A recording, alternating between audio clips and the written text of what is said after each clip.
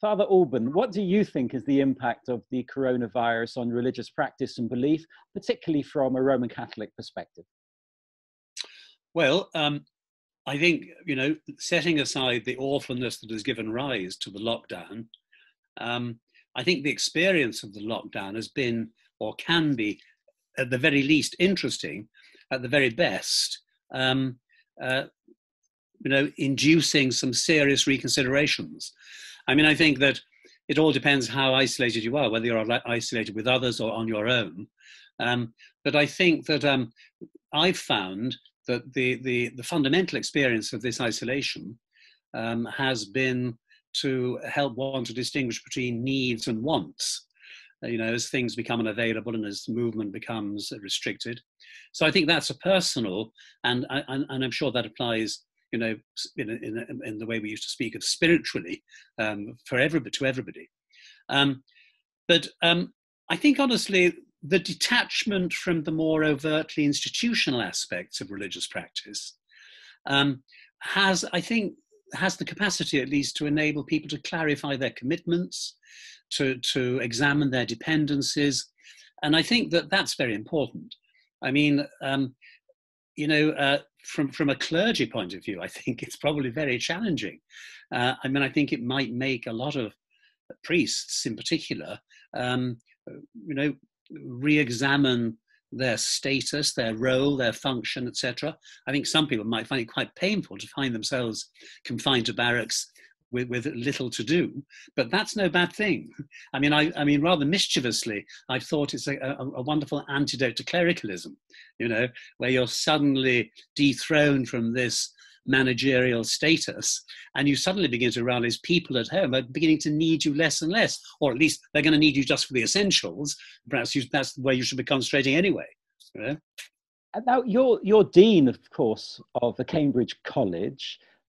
What's happened to your encounter, your pastoral work with students? Because obviously there may be some left in the college, but the majority have gone home.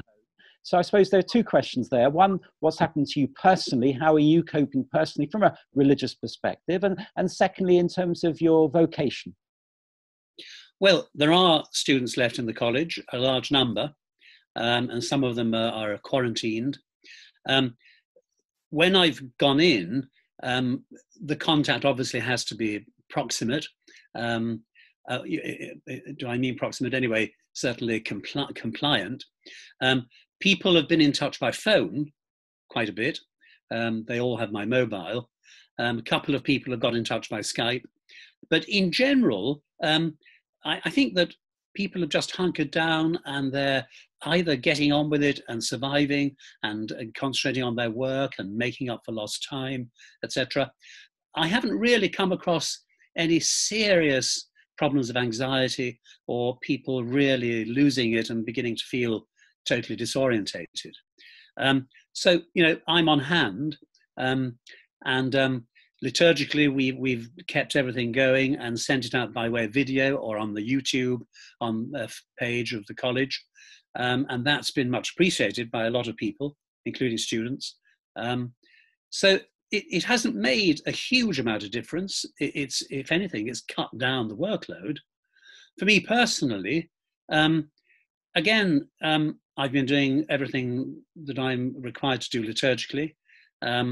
Pastorally, it's a matter of watching and waiting and being available.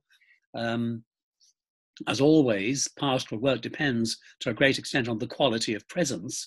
Well, now we've had to reconfigure the notion of presence. So how do you understand presence now in this sort of isolated time? Well, I think we're all experiencing that Skype and technology are no substitute for face-to-face physical contact. And there'd be something wrong if we weren't finding that a burden. And I find that a burden. I think that the thing I find most difficult is the lack of company and the lack of interaction, physical interaction with the people who constitute our own community, etc. But presence, of course, is much more than physical presence, and you might say, it's always struck me how wonderfully, monks and nuns living the enclosed life speak so vividly about praying for the world. And having experienced that kind of life myself, there is a palpable sense of presence of the world and your presence to it, even though you're physically remote from it or from the rest of the world. You talk about the need for physical presence, and you're missing it, as so many of us do. I'm just wondering if there's a new presence that you've discovered as a result of being isolated. That presence being a strange connection with not just students, but with individuals in Cambridge and beyond, because they want to be in touch with you. Well, certainly people are in touch all the time. I'm not sure that's a discovery of something new, as a kind of, expansion of something that's already there. We take it for granted, don't we? We can just, walk out of the front door and knock on somebody else's front door. We can invite people around, and that, I think, is I think that's a really beneficial experience. We no longer take it for granted. And I think if we ever get back to taking it for granted, we've lost the opportunity to learn the lessons.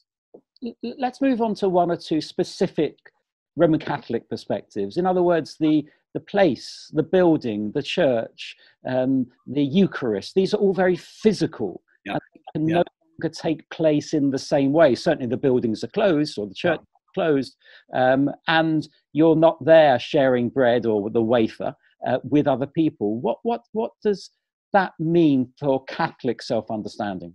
It's a definite impoverishment. It's a definite lack, because the sacraments are rooted in the earth. They're rooted in physicality. They're all, as it were, the manifestation of, or the making explicit of God's presence, but through the medium of physical things.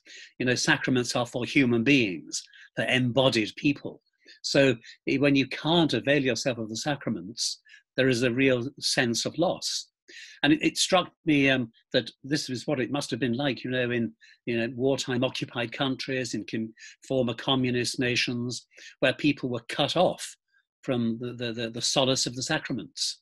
Even in penal times in England, when people were cut off from the sacraments, and it's a felt loss. That's why people risk their lives and sacrifice their lives to bring the sacraments to the people. Does it? I was going to use the term threaten. It's not the right word, but does it change the sacrament? In other words, isn't Pope Francis talking about a fundamental change in the human relationship with the divine because the faithful are not able to go to church? Well, I think he's speaking about, a situation we have to be tolerant of. I don't think he's talking about ideals, and I don't think there is ever going to be a change in the constitution of our human nature as embodied souls. We are physical beings. There's no way we're going to get away from that. And whenever we've tried to get away from that, trouble ensues. So the Pope's actually I think, trying to help people to get through this particular period. So you see it, obviously, as we all do and hope to, as a temporary blip in our lives. And I can't help but end by asking you, well, what are the long-term consequences? Now, I appreciate that we're still going through it and we're still working it out, but have you got any glimmers of what it might look like?